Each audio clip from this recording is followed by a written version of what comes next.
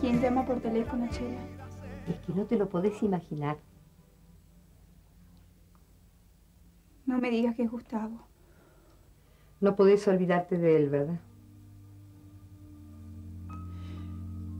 Es que pensé... No pensaste, Grecia. Porque pensar se piensa con la cabeza. Y lo que hace recordarte a Gustavo a cada momento es el corazón. Es cierto. Si hubieras usado la cabecita, recordarías que Gustavo no sabe que vives acá. Es la hermana Clarisa, la del convento. ¿La hermana Clarisa? ¿Está en el teléfono? Sí. Despacio.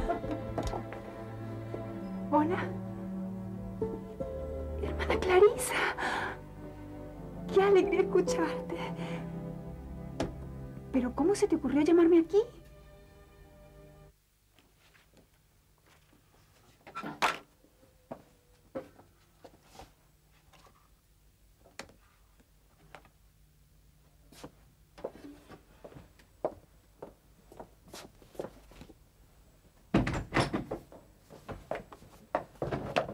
Muy bien, ¿eh? Muy bien. Muy linda hora de llegar. Muy bien. Sí, bueno. ¿Se puede saber por qué tardaste tanto? Después te cuento. Contale ahora, dale. María, vos también estás llegando tarde conmigo. ¿Qué quieres insinuar, Néstor? Yo no tengo nada que ver, ¿eh?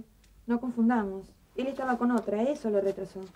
Está bien, está bien. En realidad mucho no me importa el motivo, ¿eh? Hay muchas cosas que hacer. ¿Nos vamos? ¿Vamos a trabajar? Sí. María, ¿me conseguís la llamada a Buenos Aires? La llamamos a ver. Que no se crea que vos y yo. ¿Que vos y yo qué? ¿Que no nos creamos qué? ¿Por qué no? ¿Qué tiene de malo? Porque te juro que te voy a hacer pasar vergüenza, ¿eh? Está bien, está bien. Voy a hacer quedar tu nombre y tu honor limpios, ¿eh? Pero ponerle la firma que un día de estos vamos a llegar tarde por habernos entretenido en mi departamento.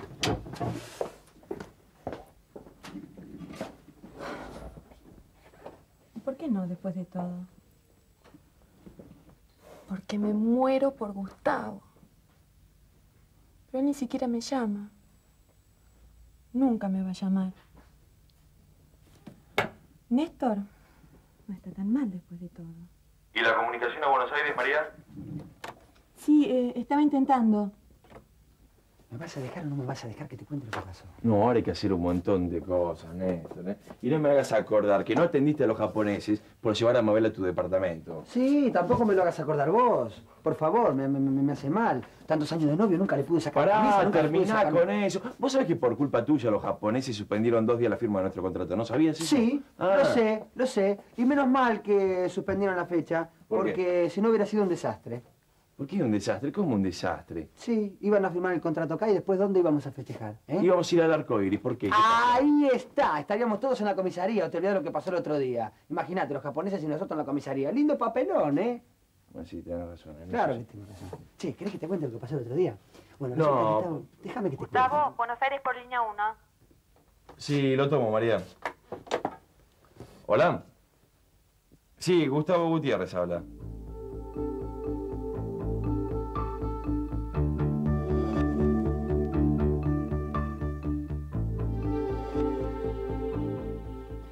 ¿Qué te pasa que estás tan nervioso? ¿Algo no anda bien? ¿Pero qué va a andar bien? Que tendría que haberlo matado a Julio Méndez, como hice con la familia Villarreal. Baja la voz, ¿te volviste loco? Te van a escuchar. Vos no sabés que la servidumbre está detrás de las puertas.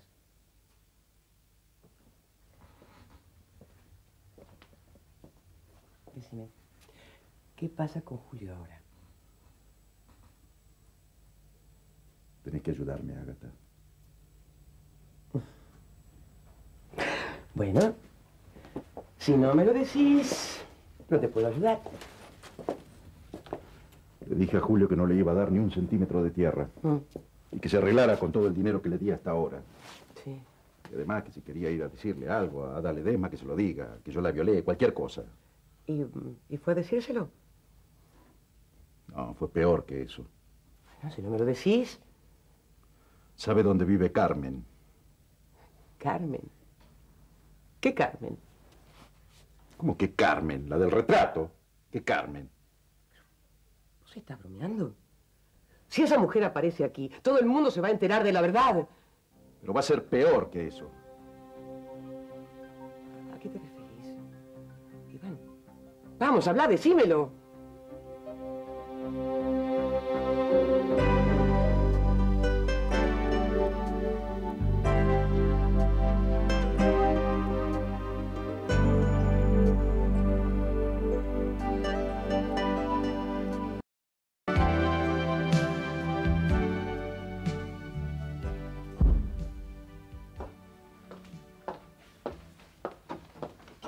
¿Monchi no llegó?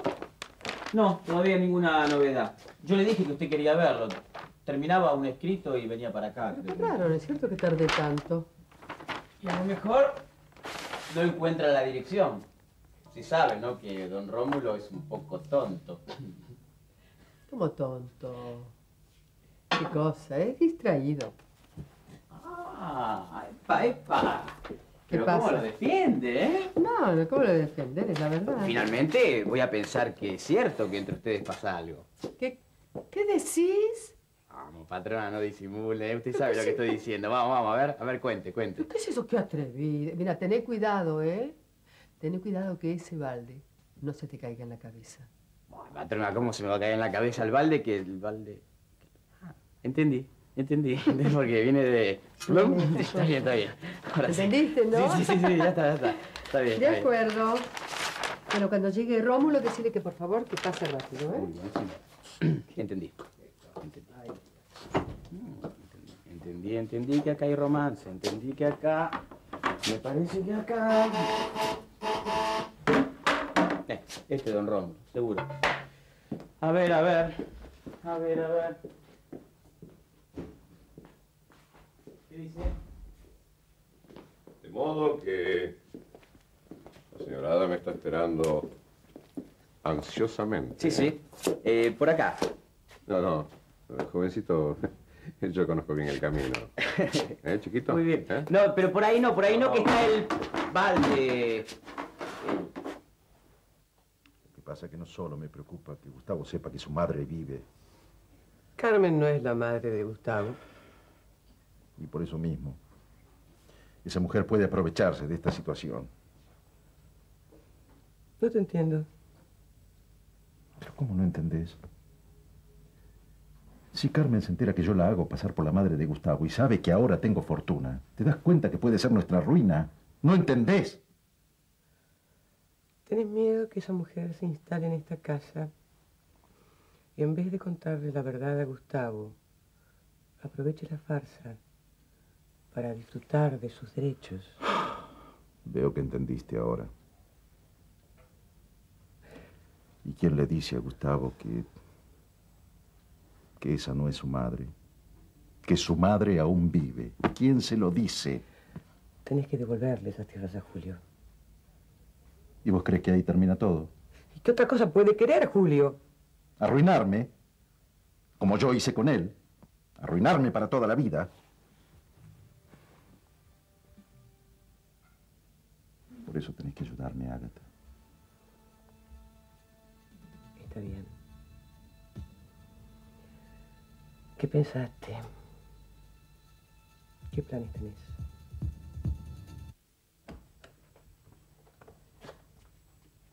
Ya estoy lista, tía. Te dije que me llame señora. Sobre todo delante de la gente. Pero es que estamos solas. Bueno, anda practicando. Ah, ya Chela tiene la lista para que vayas a hacer las compras al mercado. Pero no le dio el dinero. Decirles que te fíen. Yo después a fin de mes voy a pagar. Está bien.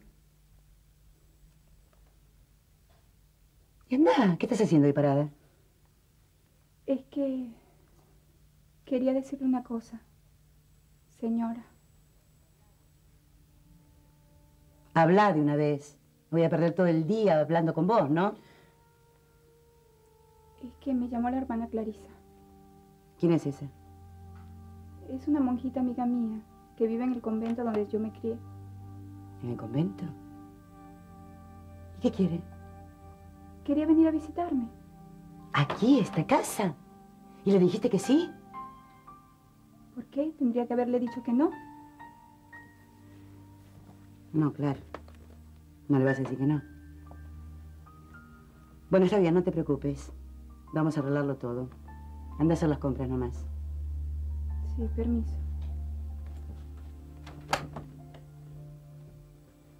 Lo único que me falta. Las monjas aquí.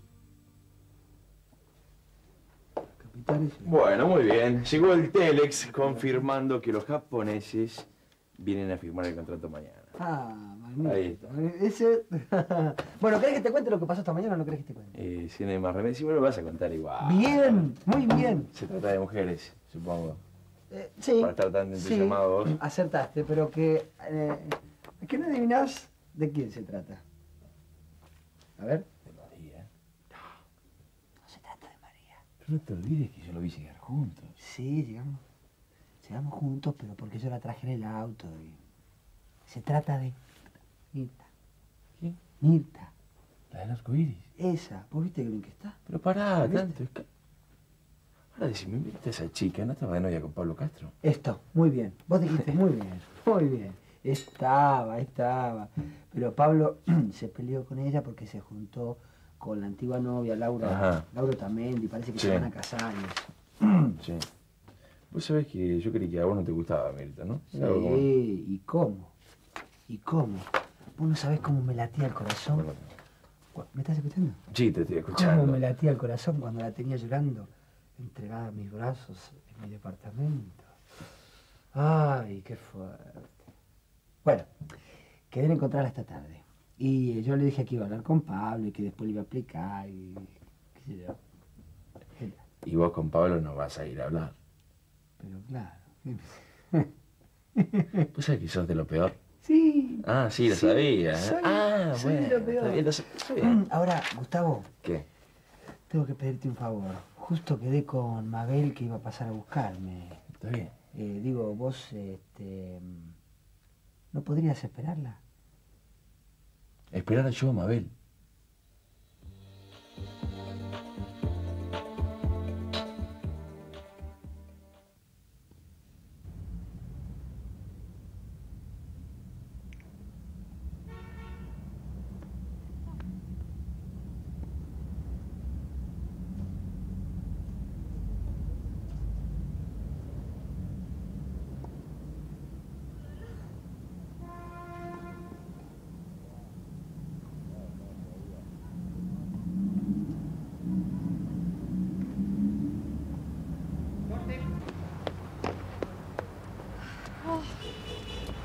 Dios, calor. Estoy molida. Te dije que te tendrías que entrenar, Mabel. Ay, mira quién habla. Nunca jugaste peor que hoy. Qué injusta sos. ¿Sabes que no me puedo concentrar? No me lo puedo sacar de la cabeza, Gustavo. ¿Te parece que lo llame? No. ¿Cómo lo vas a llamar? Hace poquito. ¿Por qué no? ¿Que no? Decime, ¿quién llamó por última vez? A ver. Yo. Vos. ¿Y por anteúltima vez? Yo también. ¿Y antes de la anteúltima vez? Vos, ¿no es cierto? Sí. Bueno, está bien. Entonces no lo tenés que llamar más, no te humilles más. Deja que te llame él. Ay, Mabel, él no me va a llamar. Bueno, entonces mejor. Porque si no te vuelve a llamar es porque no te quiere. Y si no te quiere, ¿para qué vas a llamarlo vos?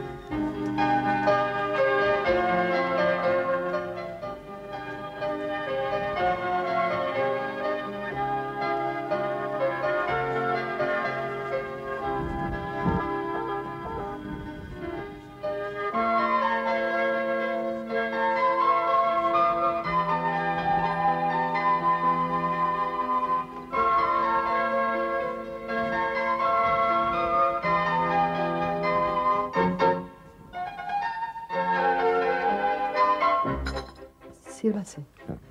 Rómulo, yo estaba buscándolo, ¿sabe? Porque quería hablarle con... Ya sé lo que va a decirme.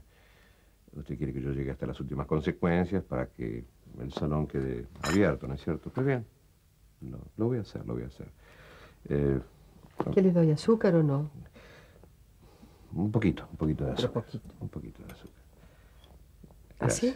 Gracias, está bien. No, otra más, por favor. 2. No basta. Gracias.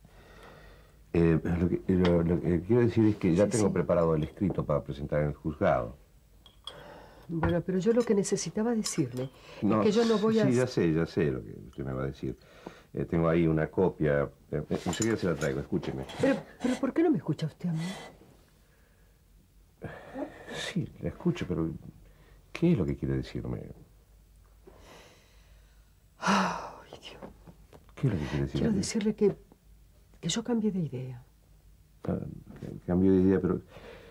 No sé, ¿qué significa eso? No. Significa que quiero irme de este pueblo. Usted no puede irse. ¿Cómo irse del pueblo? Sí, porque ya lo tengo pensado. No quiero seguir luchando más con todo esto. Quiero comenzar una nueva vida, eso quiero. Usted no puede hacerme esto a mí, no. Quiero decir, no nos puede hacer esto a nosotros. Pero ¿cómo que no puedo hacerle esto? A ver, ¿quién va a impedírmelo? Yo.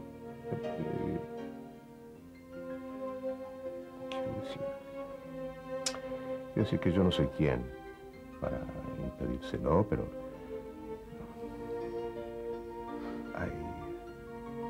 Hay mucha gente que la quiere aquí. Rómulo. Pero hay otra gente que no me quiere. ¿Olvidó eso usted?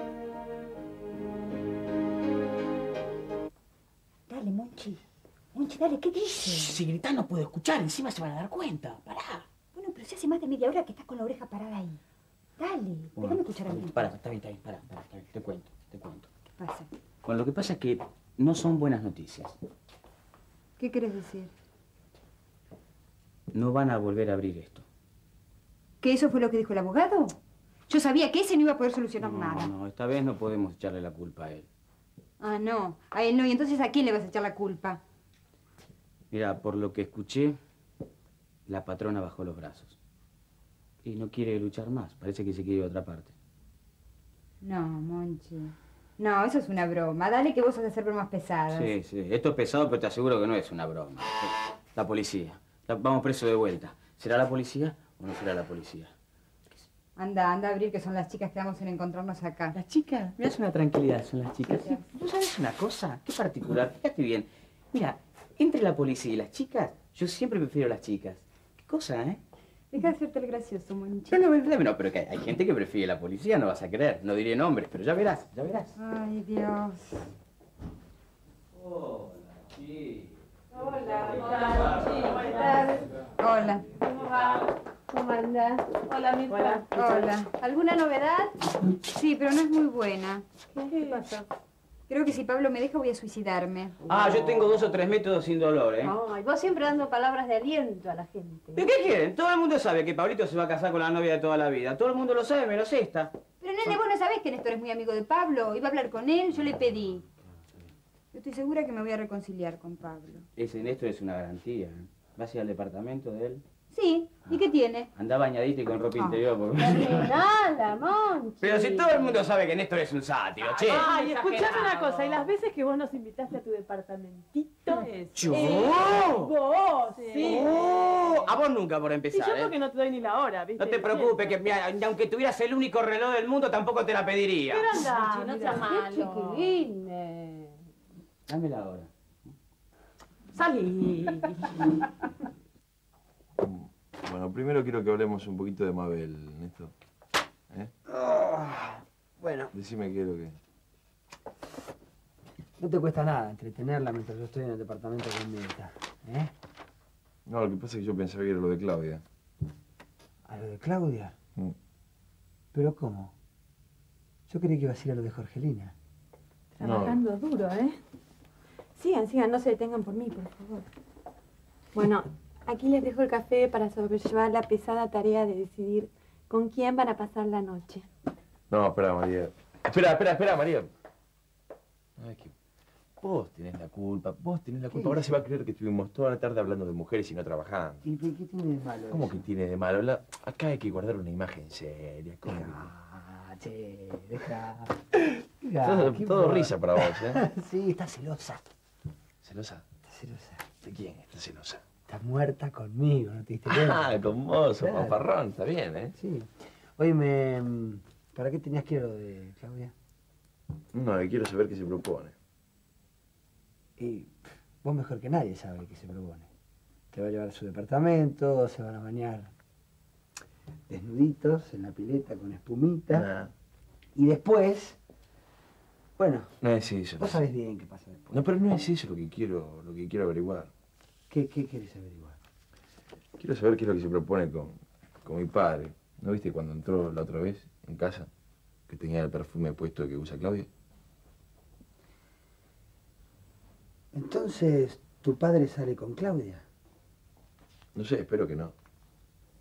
Espero que sean ideas mías y de mi tía Ágata. Vos lo que tenés que hacer es preguntárselo directamente a tu padre. ¿Qué es lo que tenés que preguntarme?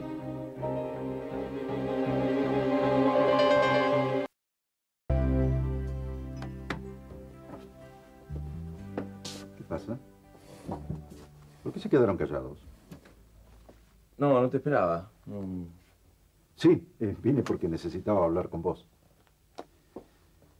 ¿Pero qué era lo que querías preguntarme? No, nada especial. Cosas de trabajo que estuvimos viendo acá con Néstor. Algunas consultas. ¿Va? Ah. Decime, esa chica que está ahí afuera... Sí, María. ¿Qué pasa con ella? Sí, es tu secretaria. Sí. Pero no es la misma que estaba el otro día, cuando yo vine y vos habías salido, ¿no? No es la misma. No. Es nueva. Sí, es nueva. ¿Y en tan poco tiempo cambian de secretarias? Bueno, problema de ustedes. Sí, bueno, siéntese, Iván. Ah, gracias. Bueno, yo, discúlpeme, tengo que irme, ¿eh? Gustavo, no te olvides eso que te dije, por favor. Sí. Quédate tranquilo. Hasta luego. Decile a María que se puede ir. Bueno, hasta luego, ¿no? Hasta luego. ¿Y? ¿Cómo andan las cosas? Bien, muy bien. Ahora vamos a representar unos productos agroquímicos que son japoneses. Bien. Me alegro que tu empresa vaya bien. De todos modos, no me gustaría que te olvides de tus campos. No, papá, no. Mira, justamente mañana pensaba ir por la Magdalena, quería ver unos animales, también quería ver las pasturas. No sé, parece que este invierno va a ser medio duro, ¿no? Sí, yo pienso lo mismo. Sí, pero no viniste a hablar acá del invierno, me imagino. No vine a hablar del invierno. Bueno, está bien. Te escucho. Yo no voy a descubrir ahora tus habilidades para manejar a los hombres, Claudia. Pero creo que te estás metiendo en un asunto muy peligroso. ¿Por qué? ¿Cómo por qué? ¿Me vas a decir que no sabes que Iván Gutiérrez es un tipo peligroso? Como vos bien dijiste, no tenés por qué decirme cómo tengo que manejar a los hombres. Sí, bueno, pero vos te estás metiendo con el padre y con el hijo. Me meto con quien quiero, con tal de conseguir lo que me propongo. Y decime, ¿qué es lo que vos querés saliendo con Iván Gutiérrez y con su hijo a la vez? El poder. Los puedo enfrentar, los puedo separar, los puedo destruir, si lo necesito. Yo sigo pensando que te estás metiendo en un callejón sin salida. Decime, ¿qué pasaría si fueran ellos los que decidieran destruirte? No me subestimes, Nachito querido. Yo puedo hacer con ellos lo que quiera. Especialmente con Iván Gutiérrez, que vos decís que es el más peligroso. Gustavo se te está resistiendo, ¿no? Pero ya va a caer. Es el primero que va a caer. Vas a ver.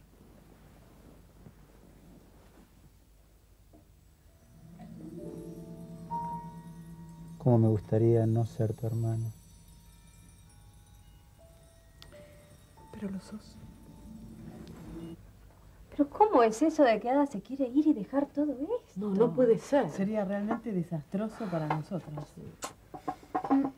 Yo me pienso casar.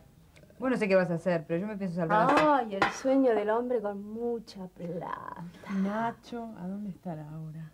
Eso es lo que yo quisiera saber. ¿Y vos qué Eso. tenés que saber de Nacho? Mira, no es para casarme, querida, es para partirle bien la cabeza. Pero porque por- ese es el culpable, ¿sabes? Pero, ese es el escúchame, si Nacho sería incapaz de hacer algo en contra mía. Ay, pero ¿cómo puede ser tan...? Che, pues se pueden dejar de pelear. ¿Qué pasa? ¿No ves que no escucho nada? ¿Quieren saber qué pasa o no? Ay, sí, Monchi, ¿escuchaste algo más? Sí, Dale, que bueno, me tengo que ir. Para. Parece que don Rómulo la está convenciendo. Ay, Dios te oiga, Monchi. Ojalá. Bueno, chicas, yo me voy porque se me hace tarde. Bueno, Más tarde nos vemos. salgo con vos. Hasta Bueno, luego. Qué Chao. basuras que son, mirá. ¿Qué hablás? Vos que hablás, Juanita, vos que si ese Nacho te lleva a su departamento, bien que le darías tu virginidad con muchas ganas, ¿eh? Porque vos sos virgen. Por ¿no? supuesto, ¿que es un defecto ahora? No, Mirá. pero con tu cara tampoco es una virtud. Sí, claro. ¡Brujas! Ella es la bruja. Ella es la bruja que me está diciendo esas cosas. Mira, yo mejor me voy hasta que vuelva Ada a ver qué decidió. Chao. Chao.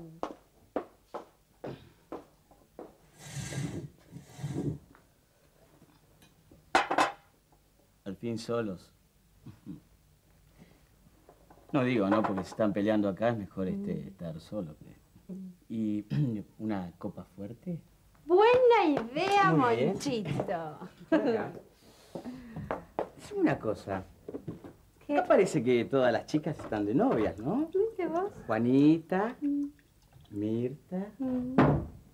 ¿Vos? ¿En qué andás? Yo no, querido, no, yo ya tuve lo mío, yo no quiero líos. Estoy muy bien solita. No es bueno que el hombre esté solo, dice la Biblia. Supongo que para las mujeres es lo mismo. No sé si la agarraste. Sí la agarré, Monchito, pero ¿sabes qué? Mejor sola que mal acompañada. Ada, por lo que más quiera.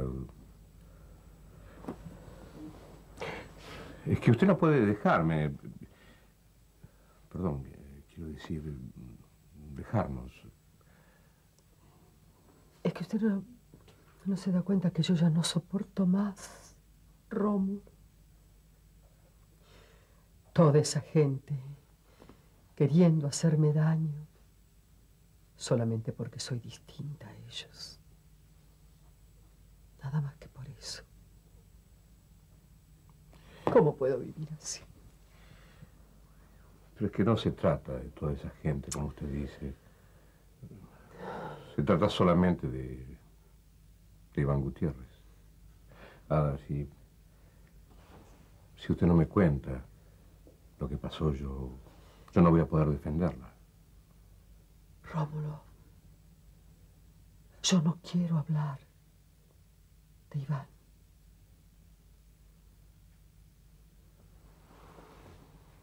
¿Está bien?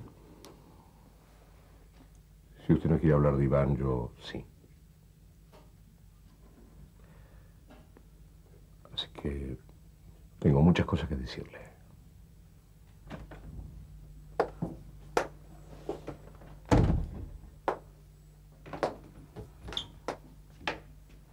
Ah, ¿llegaron?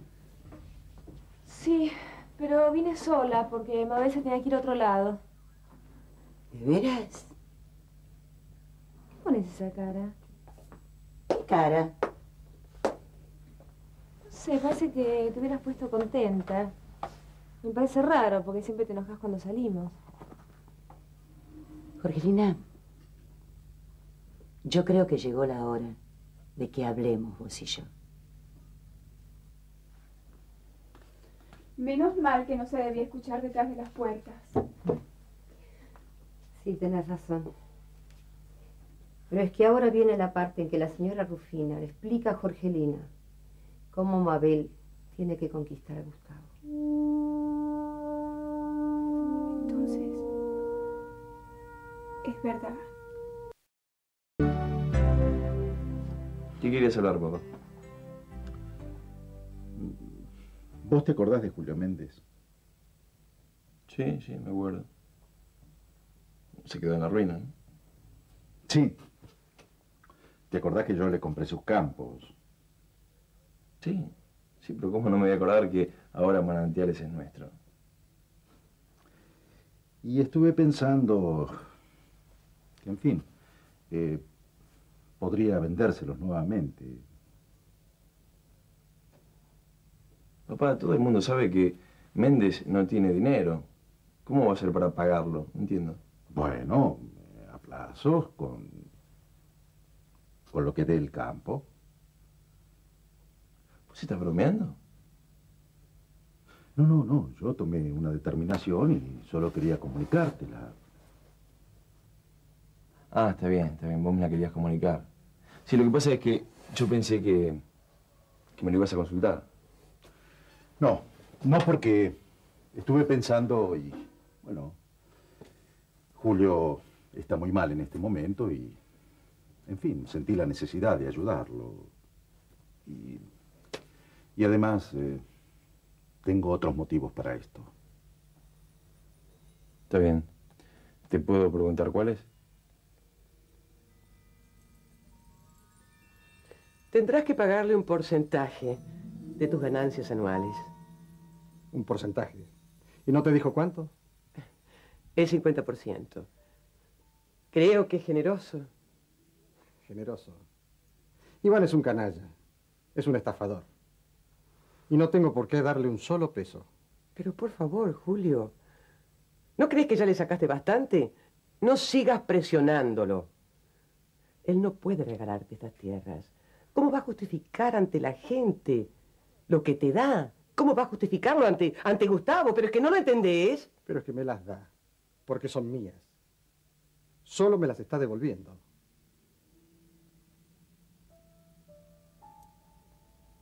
Manantiales es mi vida. Es la vida que él destruyó. Y te advierto que yo puedo destruir la de él. Y vos lo sabés muy bien. Julio.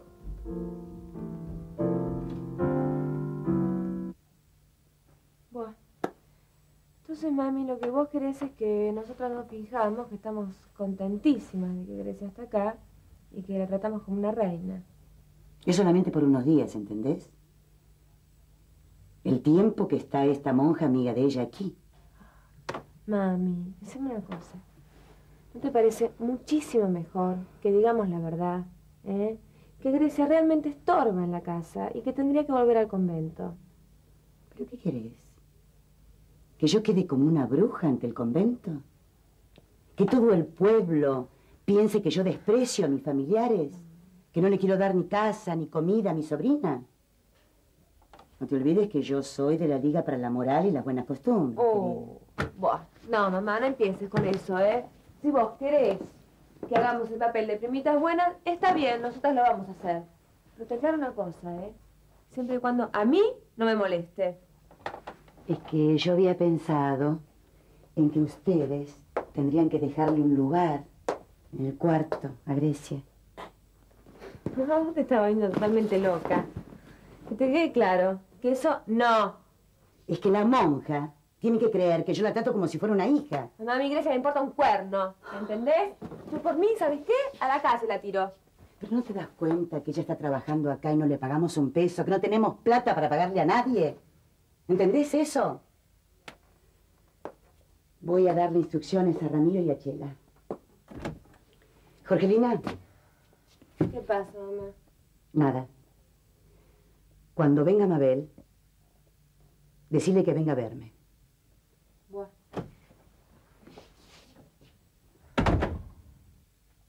¿Y? Shh, callate, no puedo escuchar. Pará. ¿Se declara o no se declara? ¿Qué sé yo? Shh, callate un poquito. ¿Qué hace usted acá? Vengo a hablar con Ada. Es muy importante.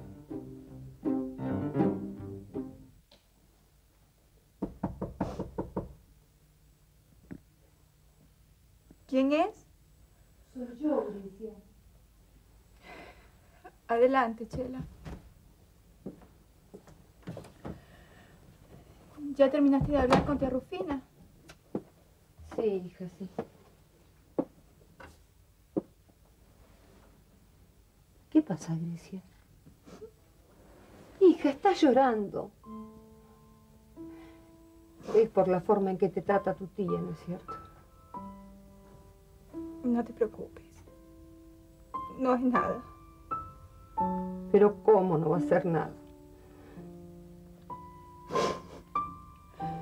No es nada comparado con lo que me pasa.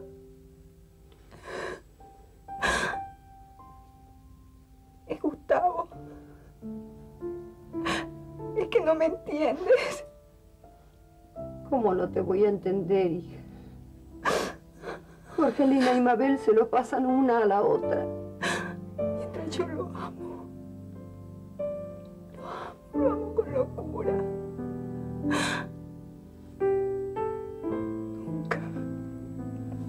Nunca me lo voy a poder sacar de acá, del corazón. No dejo de pensar en él. Y sé que nunca será mío.